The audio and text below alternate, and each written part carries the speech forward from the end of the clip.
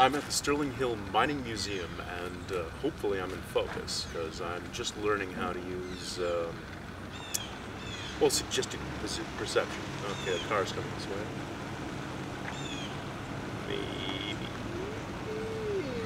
Maybe. Okay, back to the beginning. Hi, I'm at the Sterling Hill. I'm at the Sterling Hill Mining Museum, and this is the new vlog. I'm going to be talking to you about the cloud. Okay, I think the cloud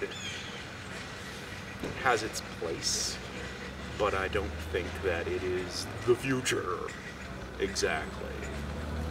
Listen, I like things like Dropbox for putting files up, and PhotoBucket is phenomenal for when I need to go to a forum and I need to post a photograph. PhotoBucket is the way to go. And DeviantArt is amazing, and it's a great way to get artists out there in the world. And there are many, many, many useful things for storing things online. However, the cloud, as it is described to me, is that they want to do away with programs that you purchase. You no longer install it on your computer, and that you have to subscribe or pay as you go.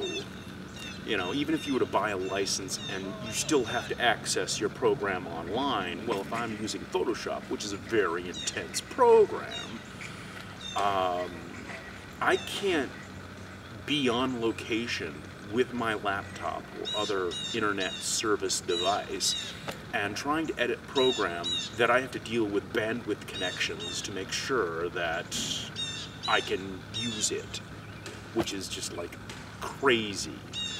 That doesn't help anybody out except for the people who sell the program. That doesn't help me out. I mean, when I use Photoshop, I use it to color correct. I use it to, like for instance today, I used it to photograph some fluorescent minerals.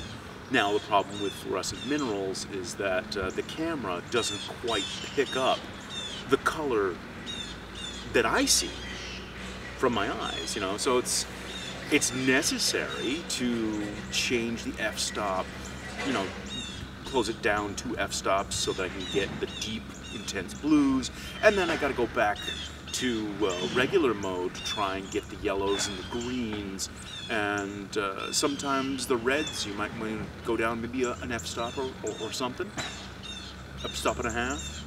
It depends on the lighting conditions and how intense, whether you're using short wave black light or medium wave black light, or, you know,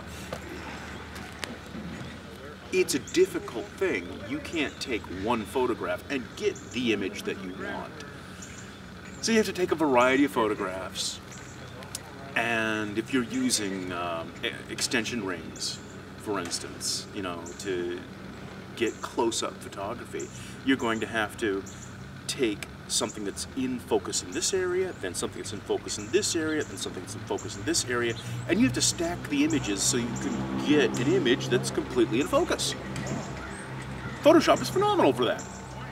I would hate to have to go through a lousy connection. Like, for instance, let's suppose I'm in Mexico, Maine, which is a town, and I'm visiting a friend's house and they don't have Wi-Fi, but I'm, say, cat-a-corner from the library where there is free service or something, you know, and I can't wait on a lousy connection that's across a courtyard to try and download Photoshop or Microsoft Word or anything like that. So that idea for the cloud is crazy.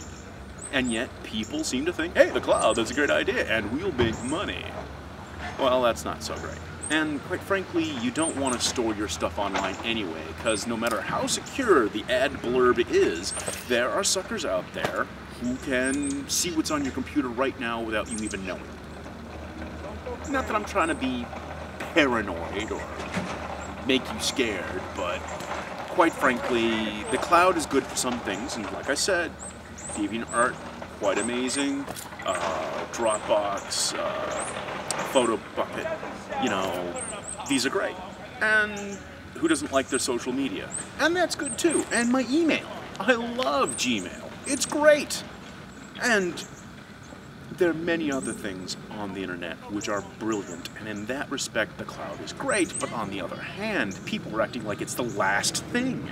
I have an author friend who wrote a scene in a book where somebody loses all their data. And the biggest criticism that was going on was that, oh, well, they would have just put it on the cloud. And I'm sorry, cloud isn't for that. You don't put your personal data, no matter what you think it is. It's of interest to somebody. If I'm doing a cover for a book, which I often do, I can't have the high-res version of that up online.